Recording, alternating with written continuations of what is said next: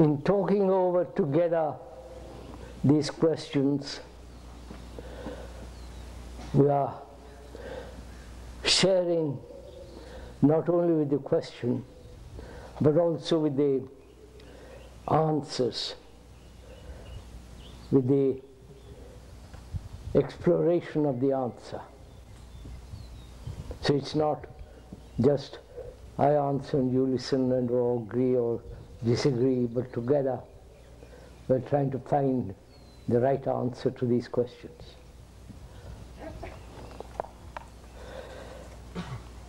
I'm not asking how fear arises. That you have already explained. Rather, what is the actual substance of fear?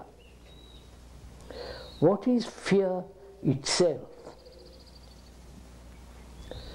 Is it a pattern of physiologic reactions and sensations, tightening of muscles, surge of adrenaline, and so forth?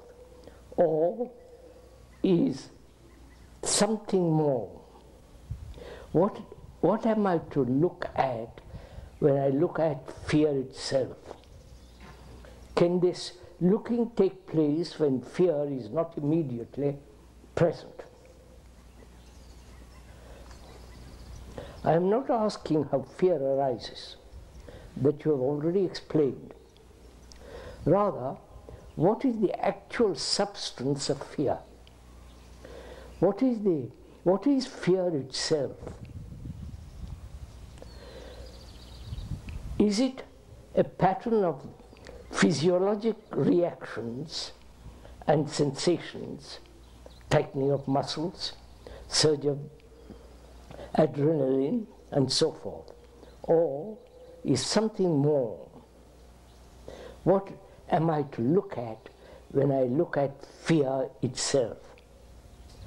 Can this looking take place when fear is not immediately present? Rather long question. The questioner, as far as I can make out from this question, wants to know what is the substance of fear, what is actual fear, and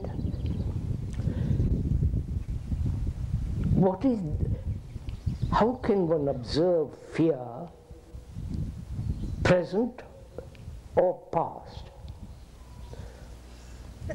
Right? That's the question. Do we understand the question? What is fear itself? Apart from the physiologic reactions, tightening and so on, what is the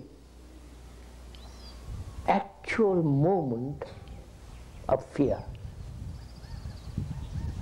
What is the nature, the inward structure of fear, substance? I can go on with that. We all understood the rather long question. What is fear itself? We are generally afraid of something, right? Or a remembrance of something that has happened. Or a projection of the reaction into the future. Right? But that is not what the questioner asks only. He asks also, what is actual nature of fear?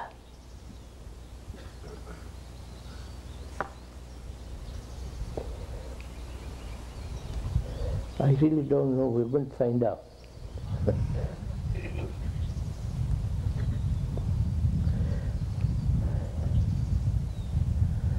When one is afraid, both physiologically as well as psychologically, it is is it not something that one has feeling of danger, right? Feeling of total isolation, or loneliness, deep, abiding, lasting loneliness. Those are all reactions to something. I'm afraid of this. One is afraid of the snake, or what one has had pain and is afraid of that pain, and so on. So it is either a remembrance, and therefore something that has happened in the past, and recalled when a dangerous moment arrives, the remembrance of the past, identifying and say that is fear. The questioner says, and I think there is something which we have to go into it together, which is, apart from all this physical, psychological reactions which we know as fear, apart from it, is there fear in itself, not fear of something? You understand? Am I making it?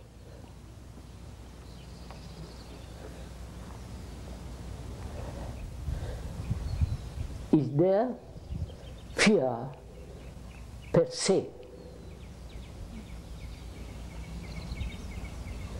Or we only know fear in relation to something else? If it is not relation to something else, is it fear?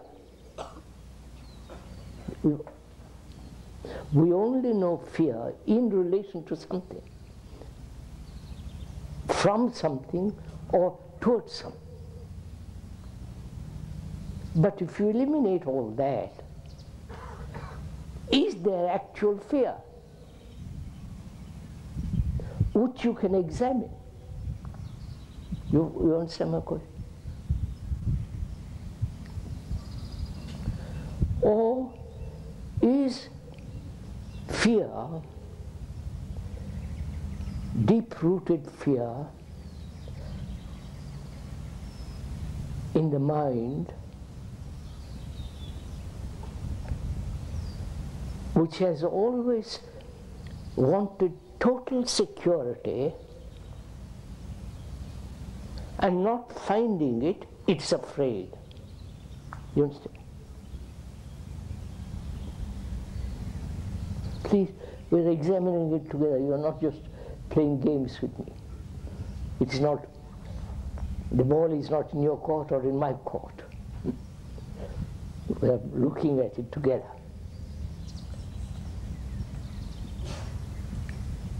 The mind, the brain, needs complete security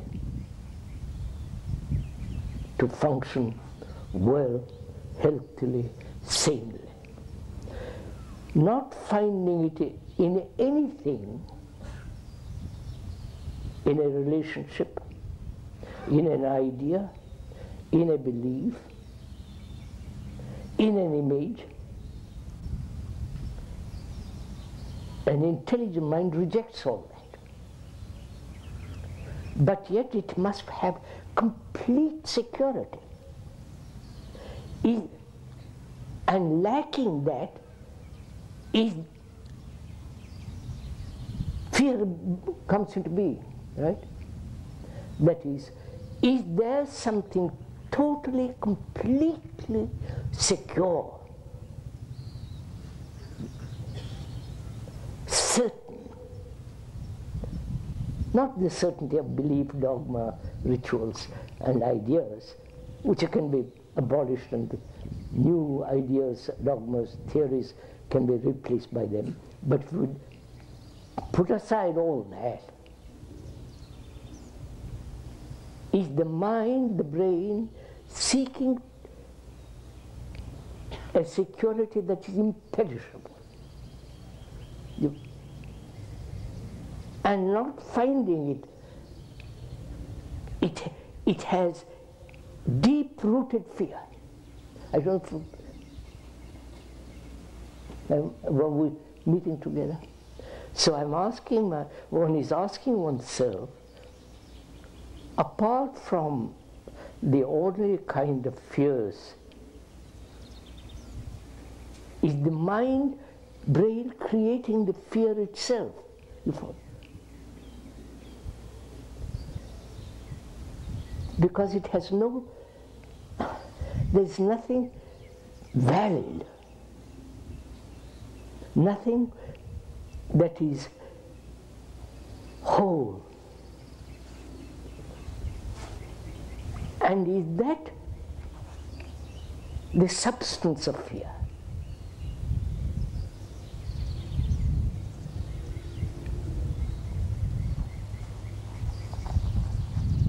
That is, can the brain, and the brain includes, mind includes the brain reactions and all that, can that total mind have complete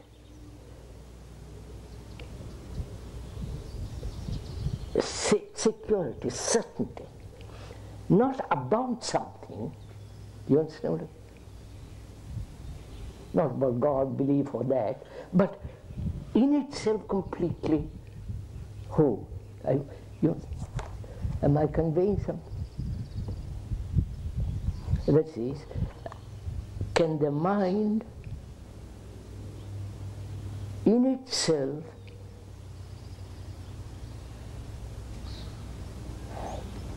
have no fear?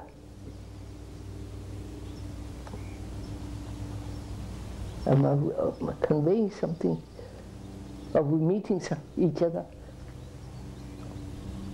Mind, thought, which is part of the mind and brain, has created, desiring security has created various illusions, philosophical and so on, theological, and not finding it there,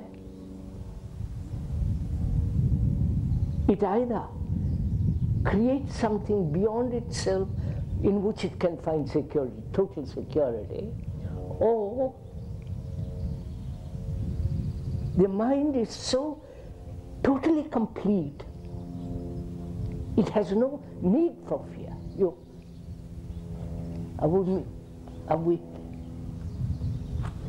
This is rather difficult.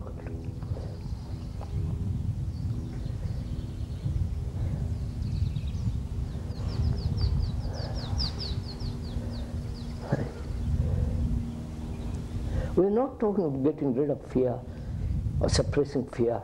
What's the cause of fear? We went into all that the other day.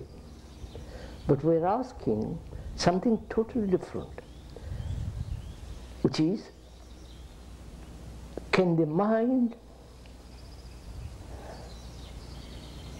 in itself have no cause or substance or reaction which brings fear?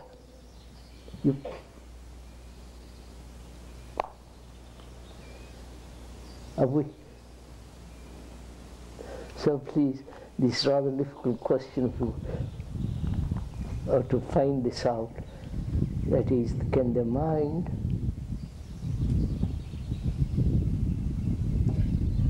have, can it ever have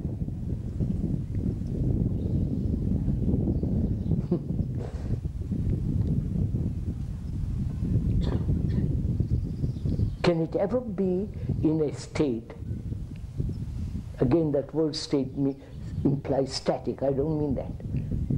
Can it ever be in a quality, in a state where it has no movement reaching out or going, you follow? Completely whole in itself. I wonder if I'm correct.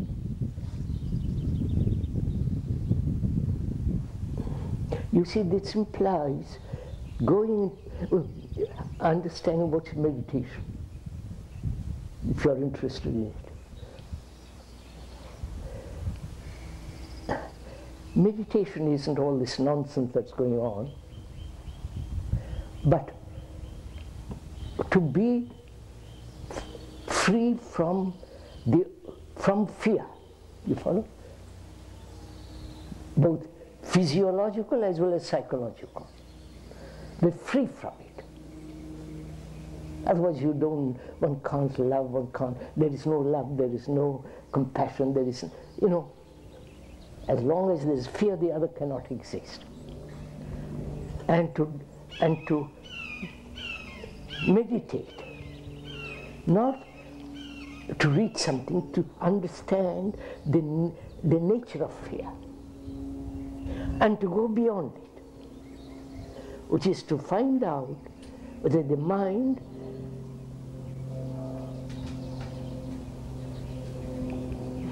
has no, has no memory or remembrance of something which has caused fear, so that it is completely whole.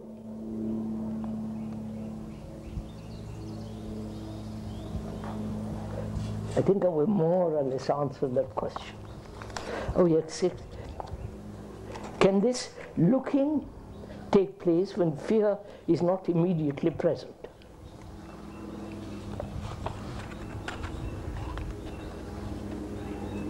One can recall fear, can't one?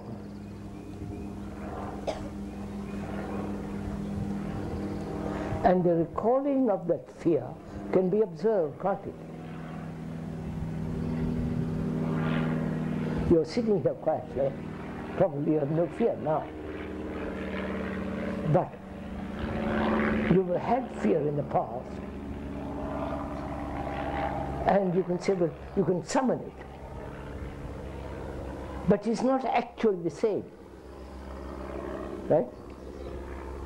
Because at the moment when there is no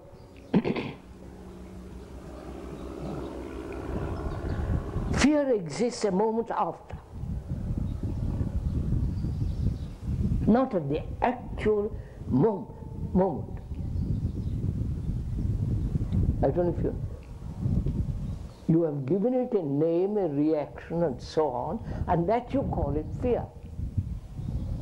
But at the actual moment of great danger, moment of facing something that may cause fear, at that second there is no fear. There is nothing. Then there is a recollection of the past, and then the naming of it, and say, by Joe, I'm afraid. All the tightening of the muscles, adrenaline, and so on, so on. So one can, I think, recall the past fears and look at it. The observing of that fear is important, because either you put it outside of you, or you say, I am that fear. It is not you observing that fear. You are that reaction. Then, when there is no division as you and fear, but only state of that reaction, something, if you have noticed it, something entirely new takes place. Right?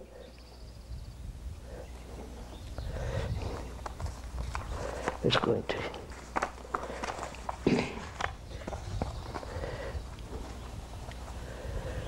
When one sees in the world about us no demonstrable, universal principle of justice, I feel no compelling reason to change myself or the chaotic society outside. I see no rational criteria by which to measure the consequences of action and their accountability. Can you share your perception on this matter with us?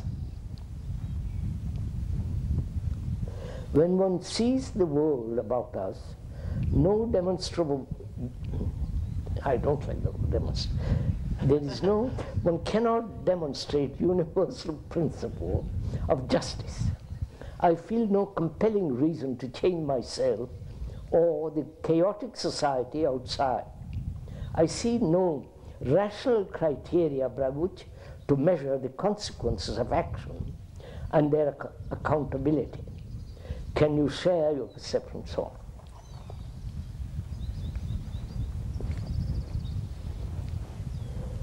on? Is there justice in the world? This had been a question of for all the philosophers have gone into this, spinning a lot of words about it. Now, is there justice in the world? Rational, sane justice. You are clever, I am not. Right? You have money, I have not. You have capacity and other has not. You have talent, you can enjoy all that. Other is born poor.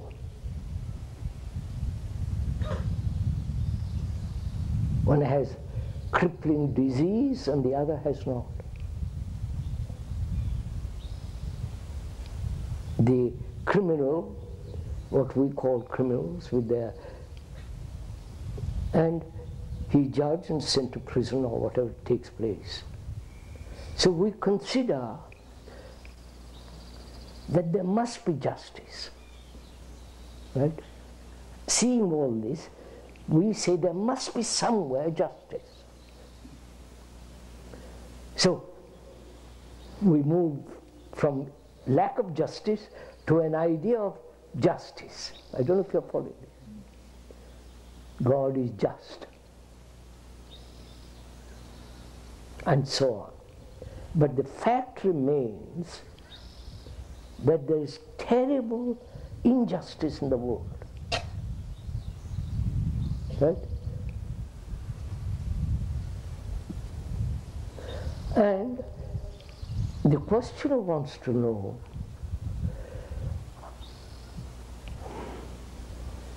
if there is no justice, why should I change? You say, there's no point in it.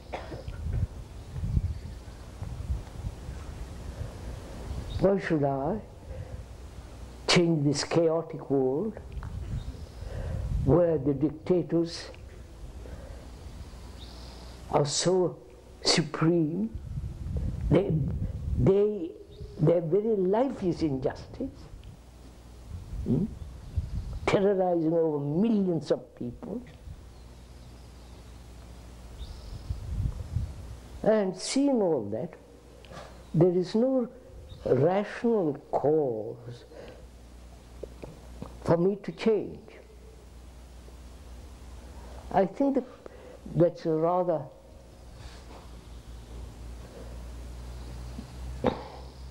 not rational question, if I may say so. Do you change because for some cause, because you are under pressure, or you are rewarded?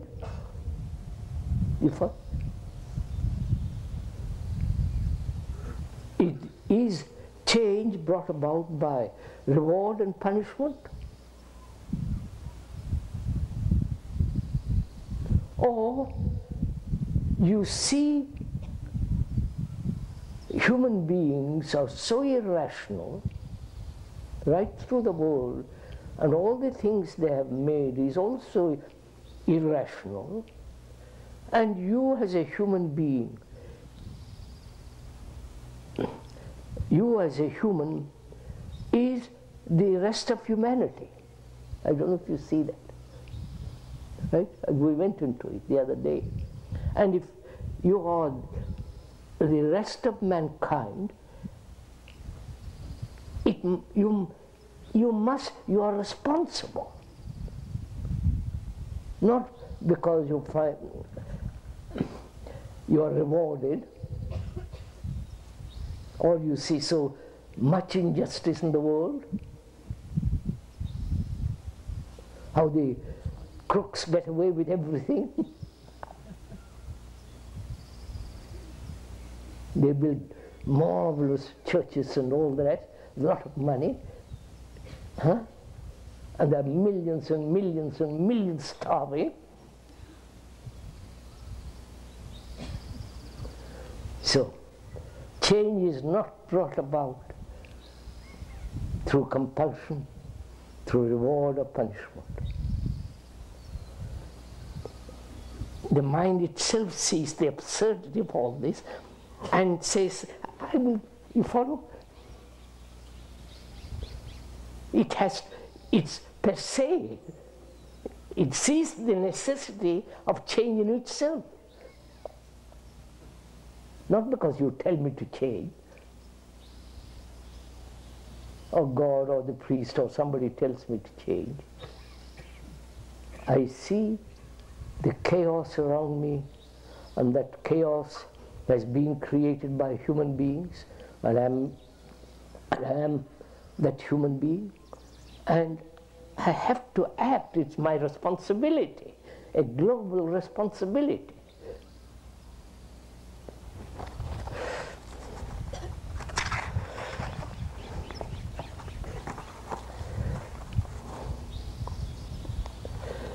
Can we die psychologically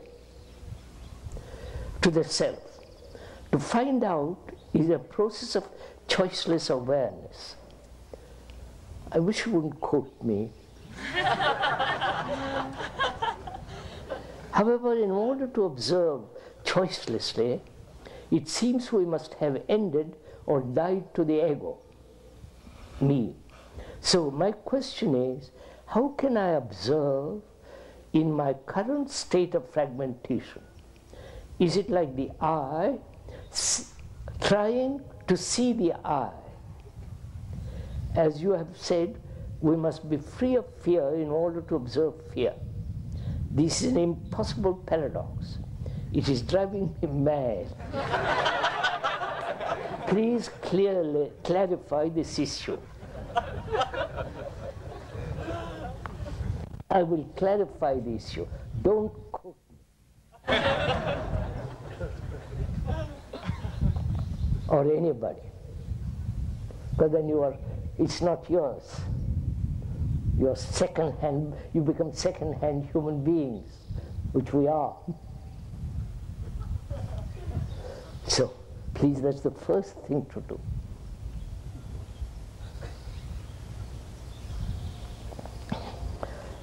Because that distorts our thinking, you understand? We are the result of million years of pressure of other people's thinking, propaganda,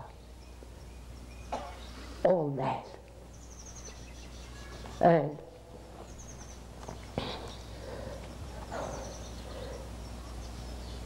if one is not free of all that, you can never find out the origin of all things. I don't understand. So my question is, how can I observe in my current state of fragmentation? You cannot, right? But you can observe your fragmentation. I don't know if you follow this. I'm observing myself.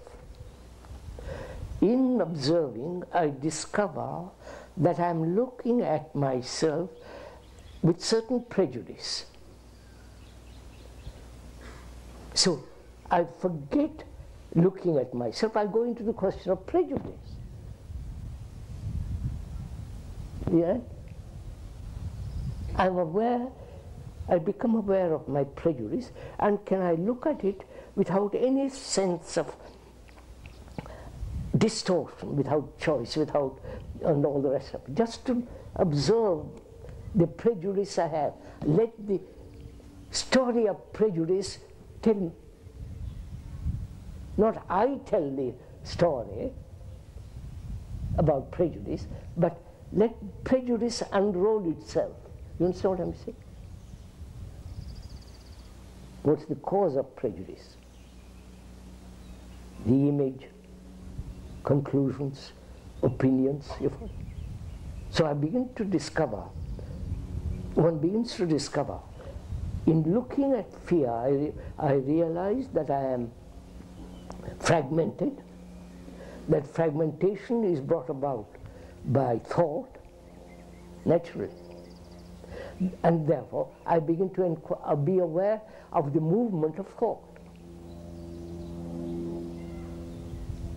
So what is important is not observe fear when my mind itself is clouded, confused, so I inquire into my confusion. Why are human beings confused? Well, why are you all confused? If you're very clear, you wouldn't be here. And I wouldn't be here. Thank God. Because we are confused, our question is, what is this confusion? Who has created this confusion? In us and outside of us. Right? So in inquiring or observing confusion, the movement is to be aware of the movement of thought, the contradictory nature of thought. And that, you follow? Let the whole thing unrolls itself if you watch.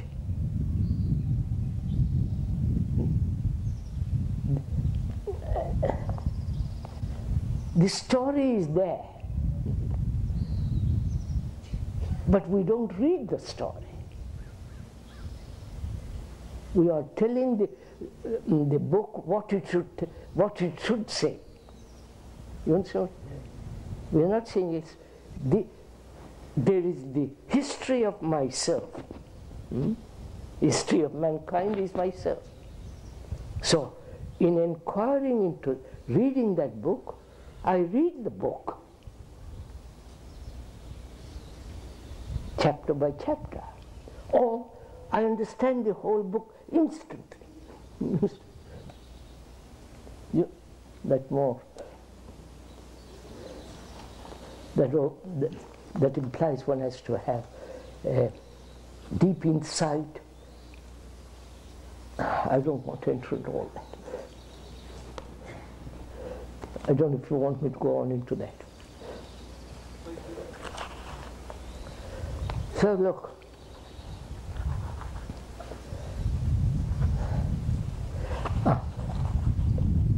there is confusion in all of us. And it would say, I'm not confused. That would be too silly.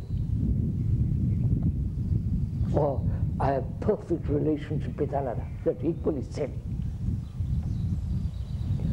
So one is confused. Now, either you analyze it, the cause of it, you understand? Please follow this little bit. The cause of it, which is thought. Thought in its very nature, contradictory. Thought in its movement is divisive as a national, or divisive. Thought in itself must be limited because it's based on knowledge, and knowledge can never be complete. Never. Right? So, that's the way we go into analytically, or let thought move in a particular direction to examine, which means the remembrance, the memory, the experience is observing, right? You following all this? No? All right. When you observe somebody, your friend or whoever it is, you're observing what? Not the face, not the figure, not how she looks or he looks, long hair, short hair. You're observing the image that you have built about her or him. So we are saying all that is a movement of thought based on remembrances, right? Conclusions, ideas. All that's a movement of thought. I mean, this is obvious fact. You don't have to prove it to anybody. That thought in itself is divisive, fragmentary, partial, can never be complete. Therefore, it must create confusion. Now, I've explained it. Now, can you look at this sense of confusion in oneself? Please follow me a little bit. Without going through all that process.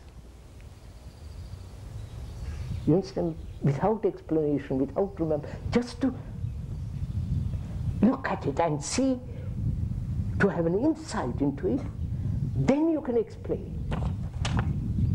Have I explained? I'll get it, I'll get it. Have I explained this?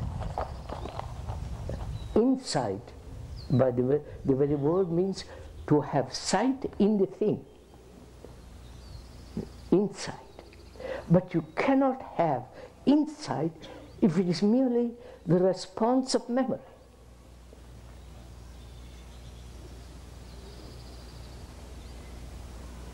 Because organized religion is not religion, right? With all the nonsense that goes on with it. Rituals, dogmas, theories,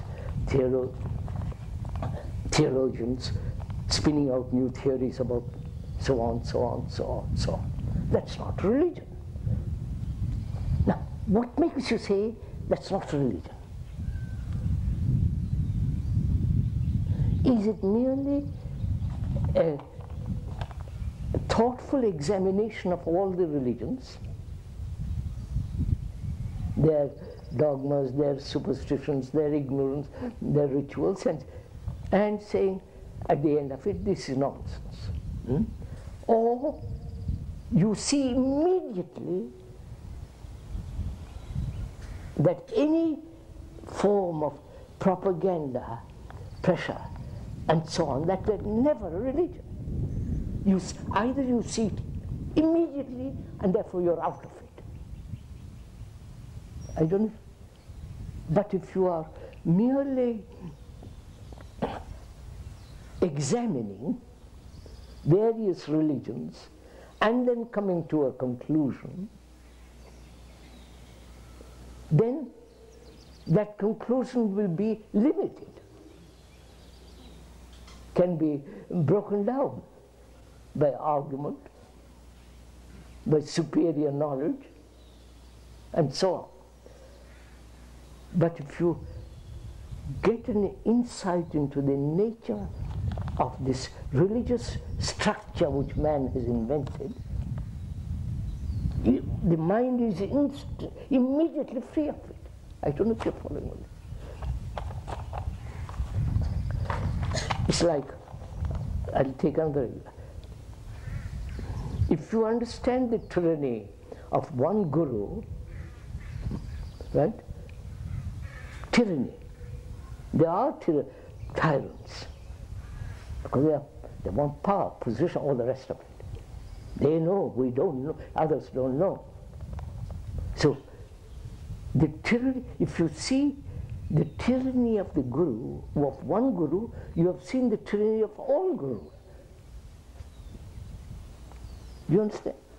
So you don't go from one guru to another. I'm afraid you're doing that.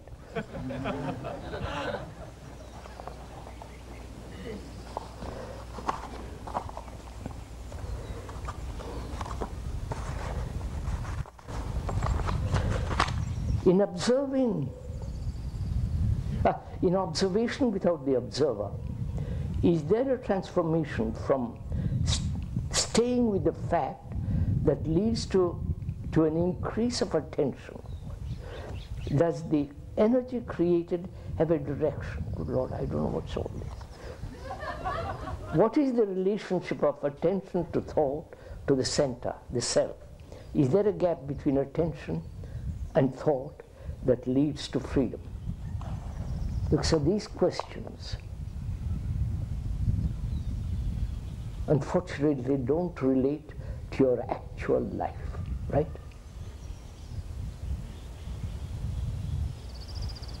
I'm not saying you should not put these questions, but I'm only asking you, most respectfully, all these questions actually have not touched the living daily life, you understand?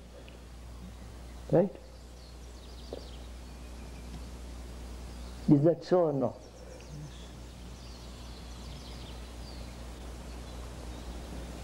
So you have, all these questions become theoretical.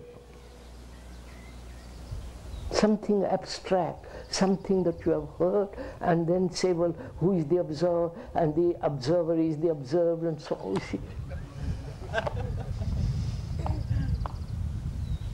But if we say, look, my life is this.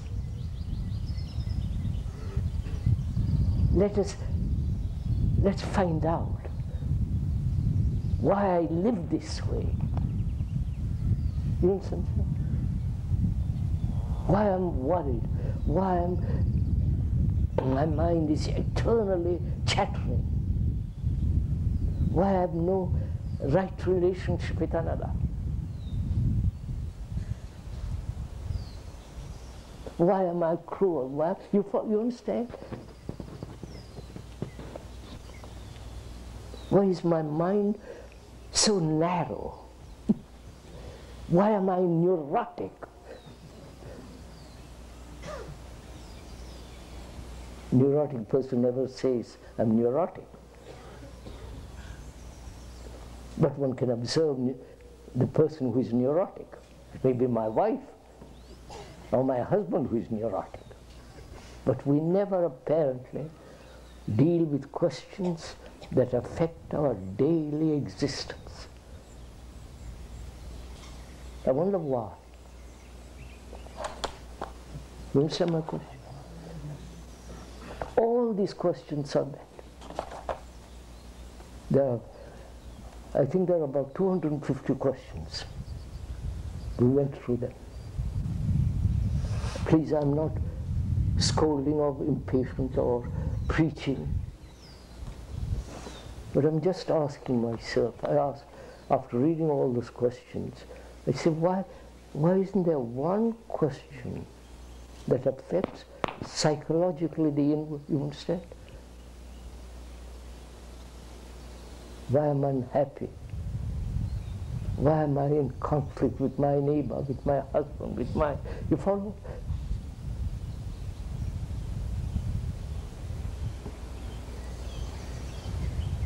So why is this happening? I'll answer these questions, if I must. But why are we so timid or so enclosed or we're afraid to expose ourselves to another, which doesn't mean that you must expose. If we ask really a genuine a question that affects deeply our life, it has much more vitality than this. Right?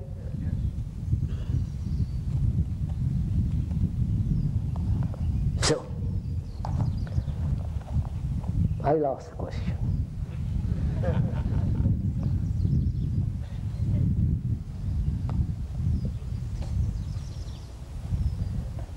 Why do we, each one of us, live the way we are doing? Taking drugs, pot, drinking, smoking, pursuing pleasure and aggression. Why? You understand? Why? Why are we like this? Please go into it with me. Why are we aggressive? The whole society in which we live, in this society of the West, aggression is one of the most important things, and competition. They both go together. Why? You can see in the animals how aggressive they are in mating in certain seasons. They don't compete, do they? And you know, when a lion has killed a zebra, other lions share it. You've seen in television and so on. But apparently with us, aggression is the most deep-rooted thing. And competition. Why are we like this? Is it the fault of the society? Our education? But the society is what we have made of it. So don't say society, blame the society for this, or some education. But apparently we are deeply aggressive and competitive. And if you are not competitive, if you are not aggressive, in this society you are trodden down, right? You are discarded, you look down upon. Why are we aggressive? Go on, sir, examine it. Is it that this emphasis on individual freedom, you understand? Individual freedom, and that freedom demands that he must express himself at any cost. Is that it? Especially in this country, in the West, this sense of freedom, you know. If you have an instinct to do something, if you want to do something, do it. Don't restrain, don't examine it. It doesn't matter, you must, if you have this feeling, act. Is there no difference between aggression and competition? Please, I will go into it, don't bother. They look different.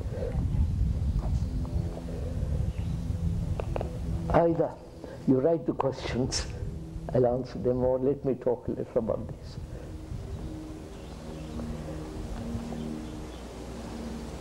You can see what aggression does, right?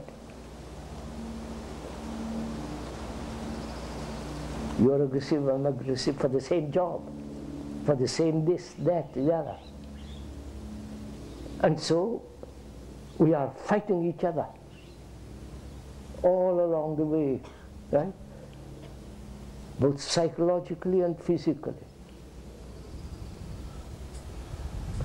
And we carry on. That's part of a pattern, part of our social education. And to break that pattern, we said we must exercise our will, right? Which is another aggression. I don't know if you follow this, right? Right? I'm following this. When I exercise my will, will is another form of I must. You understand? That's another form of aggression.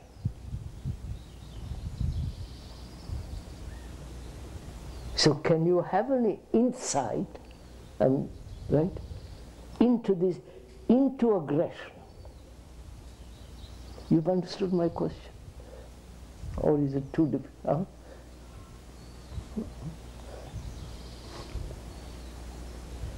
You understand my question, sir? That is, I am aggressive. Thank God I'm not, I've never been, I don't want to be. I suppose I'm aggressive. And that's the pattern from childhood, that's the education, the mother, the father, and the society, the boys around me. All aggressive. And I see, and I like that. It gives me pleasure. And I accept it, and I also become aggressive. Right? And then as I grow up, somebody shows me the nature of aggression, what it does in society, how competition is destroying human beings. It is not only the speaker is saying this, scientists are beginning to say this. So perhaps you will accept the scientists. So you explain it very carefully, all the reason, the cause, and the destructive nature of competition, which is to compare, always comparing. You understand? Now a mind that doesn't compare at all, you understand, is a totally different kind of mind. It has got much more vitality.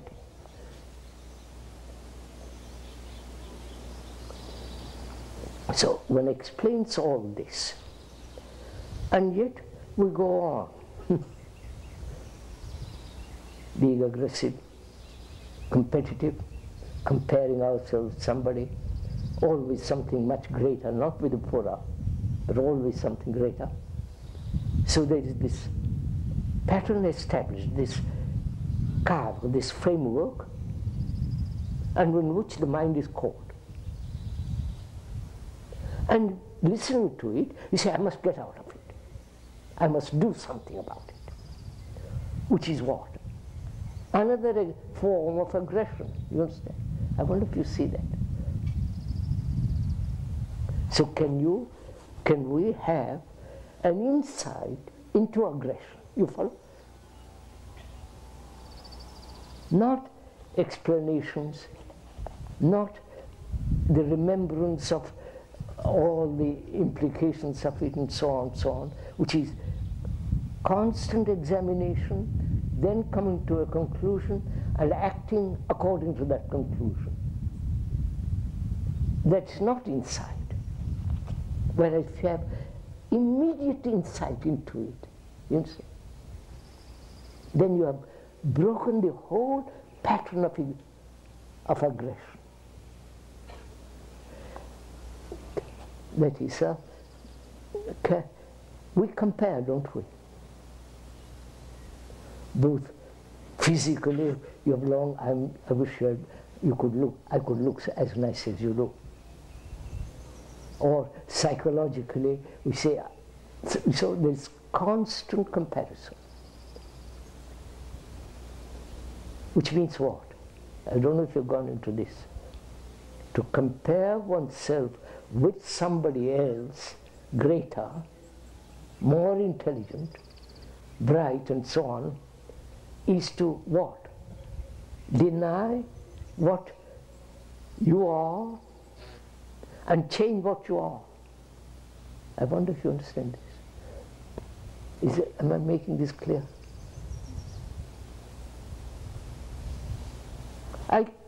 Look, I compare myself with you, and I say you're awfully clever, awfully all that.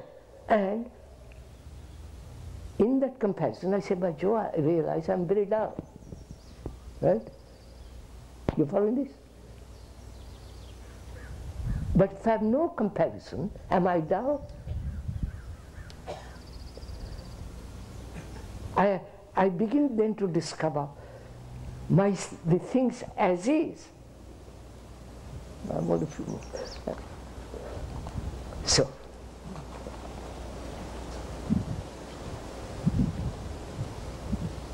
what shall we do with the way we are living? Sorry to bring it home. What shall we do?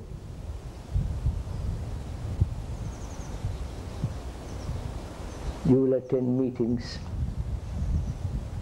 other forms of other kinds of meetings, discussions, philosophers explaining their philosophy. The latest psychologists, non-Freudian, non-this and non-that, but the latest, he'll explain to you. You understand? We are doing this all the time, from moving from one thing to another. And that's called an open mind.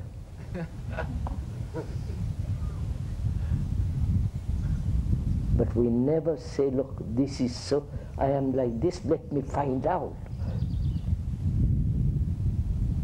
Why am I like this? Why I have wounds, psychological bruises. You understand? Why? Why do I live with them? I don't know if you're following all this. But reading somebody like books of, or attending Krishnamurti's talks, and then quoting back was so, I know all this by heart.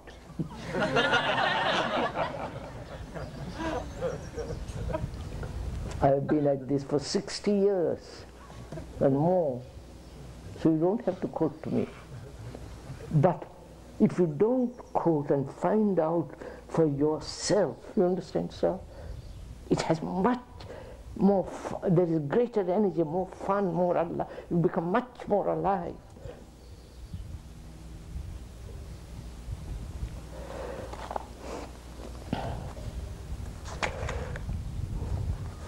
What is the relationship of attention to thought? Is there a gap between attention and thought? Right? This is a good question because it affects us. That is, what is attention? What is the relationship of thought to attention? Is there in attention freedom? Right? Is this a question that affects us? That is, we know what concentration is. Right? Most of us do from childhood. We are trained to concentrate. And the implications of that concentration is narrowing down all energy to a particular point and holding to that point. Right? Boy in a school is looking out of the window, looking at all the birds and the trees and the movement of the leaves, or the squirrel climbing up the tree. And the educator says, look, you're not paying attention. Concentrate on the book. Right? Listen to what I'm saying, and so on, so on. Which is what? Go into itself, which is what? You are making concentration far more important than attention. That is, if the boy is looking out of the window, watching that squirrel, I would help him to watch, if I'm the educator, I would help him to watch that squirrel completely. You follow? Watch it. Watch the movement of the tail, the mouth, the nozzle, how his claws are, everything, watch it. Then if he learns to watch that attentively, he'll pay attention to the beastly book. You follow what I'm saying? So there is no contradiction. So, attention is a state of mind in which there is no contradiction, right? There is no entity or a center or a point which says, I must attend.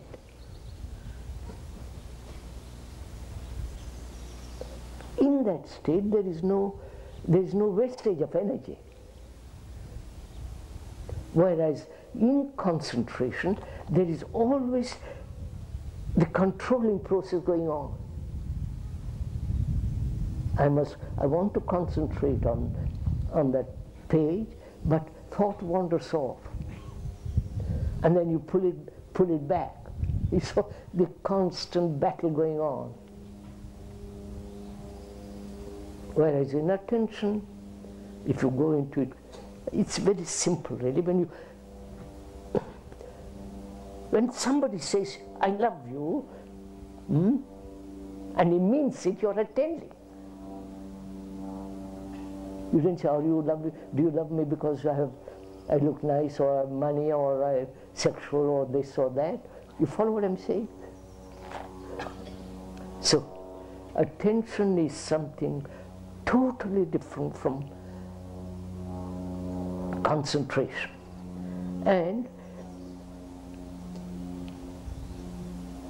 this attention, the question asks, what is the relationship of this attention to thought? Right? None, obviously. I don't know if you follow this. Concentration has a relationship to thought, because thought directs. I must learn. I must concentrate in order to control myself. Right? Thought then gives a direction from one point to another point. Whereas in attention, thought has no place. You attend.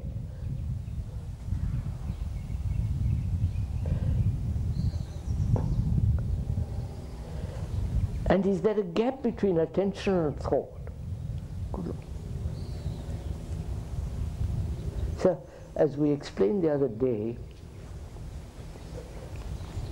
if you once understand, if one once has a grasp of the whole movement of thought, you won't put this question. You understand, sir? I'll answer it, but first one has to understand what thought is, you understand? Not somebody tell you what thought is. but to see what thought is, how it comes into being. And if you will go with me, I'll do it again. We'll go into it. There can be no thought if there is total amnesia, right? But unfortunately or fortunately, we are not in a state of amnesia. And one wants to find out what thought is, what place it has in life. You understand? So one begins to examine thinking. Right? So what is thinking?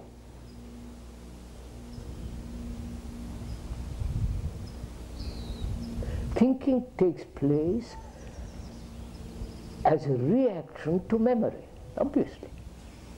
Memory responds to a challenge, to a question, to an action, or a response in relationship to something or to an idea, to a person, right? You see all this in life. So what is thinking? What is thought? How does thought exist in human mind?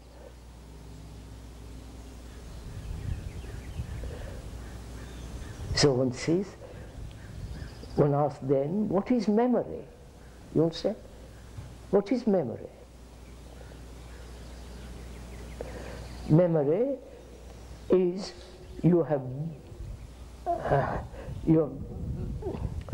trodden on some insect that has bitten you. That memory, that pain, is registered and stored in the brain. That pain, which becomes the memory. It's not actual pain.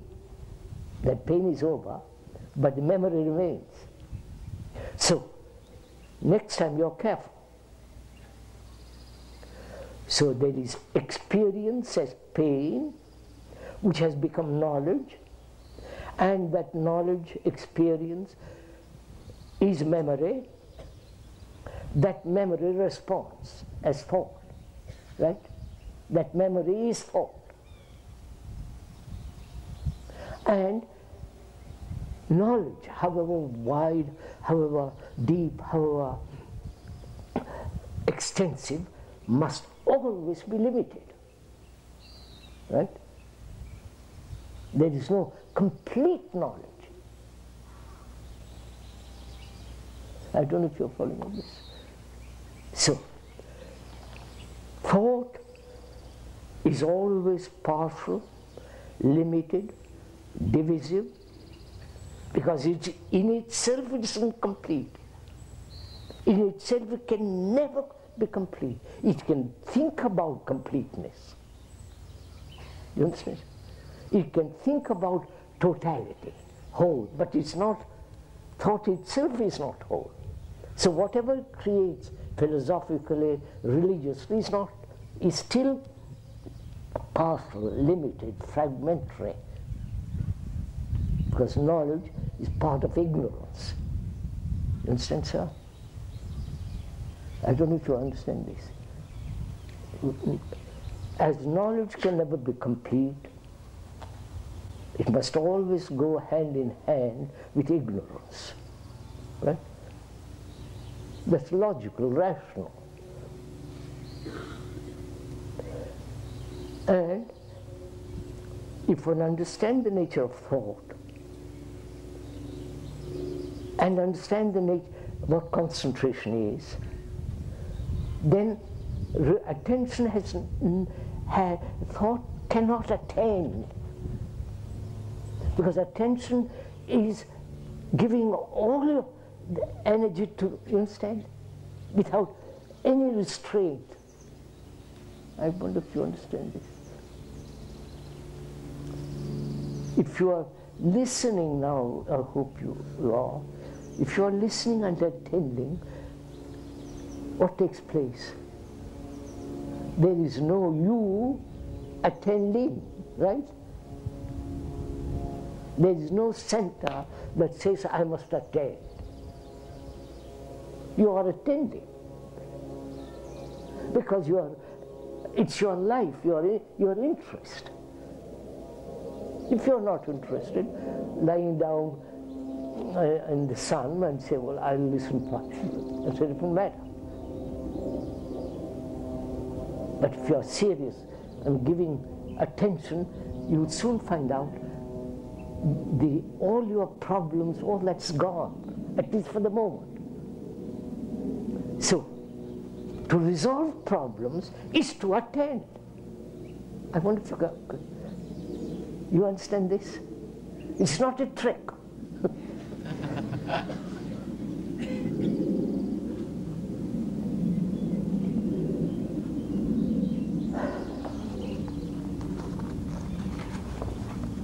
What time is it? 17 minutes. What? Huh? 17 minutes. I'm so sorry, 17 minutes to 1.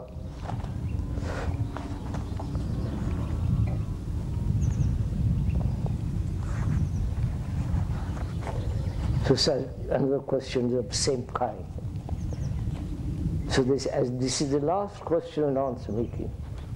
We should perhaps some of us meet again Saturday and Sunday, and after that we'll close the shop. So, all these questions, 250 questions of them and more,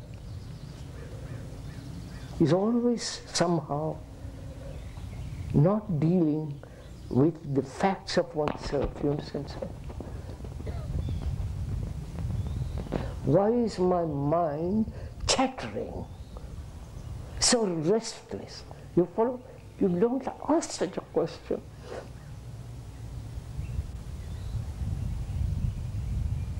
Have you ever asked that question to yourself? Why are you so restless, especially in this country?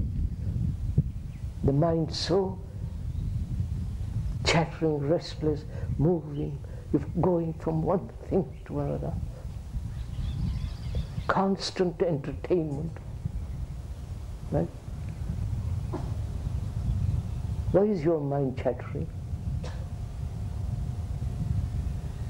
And what will you do about it? Right?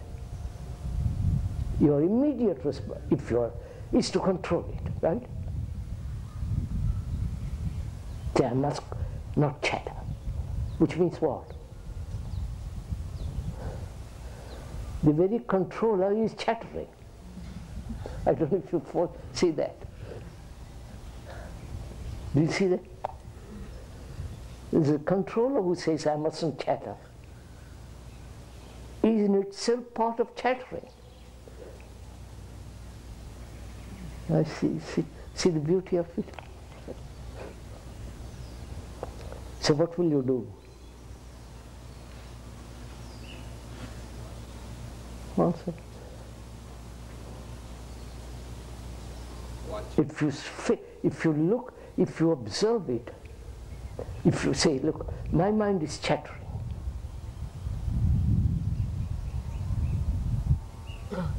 And I can examine the causes of chattering. Because chattering is part of the mind being occupied, right? I don't know if you have noticed. The mind, the whole structured brain, must be occupied with something, right? With sex, with problems, with television, with going to football, going to church. It must be occupied, right? Why? Why must it be occupied? If it is not occupied, aren't you rather uncertain? Don't you fear not being occupied? You follow it? You feel empty. Don't you? No? You feel lost. You feel then you begin to realize what you are, that there is tremendous loneliness inside. Right? And so, to avoid that deep loneliness, with all its agony, the mind had occupied about everything else except that. And then that becomes the occupation. You follow? If I'm not occupied with all the outward things like cooking, washing up, cleaning the house, and so on, then it says, I'm lonely, that's my concern. You follow? How am I to get over it? Let me talk about it, how miserable I am. Back to chattering. But if you say, why is the mind chattering? Ask the question, so go on with me. Why is your mind chattering? Never a moment it is quiet. You understand? Never a moment when there is complete freedom from any problem.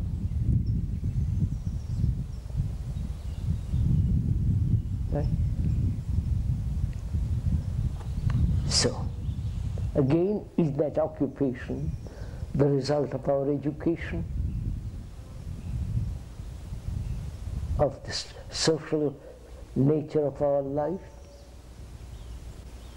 Those are all excuses, obviously.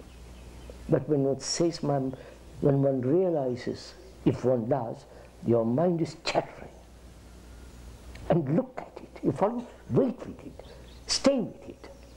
I don't know if you're explaining. My mind is chattering. All right, I watch it. I say, all right, chatter. I'm attending to it, you follow? I wonder if you understand this. I'm attending, which means I'm not trying to not to chatter.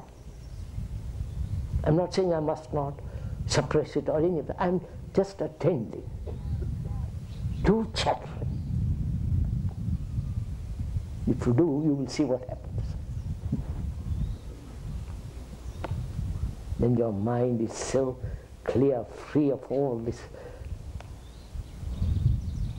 And probably that's the state of normal, healthy human being. Right?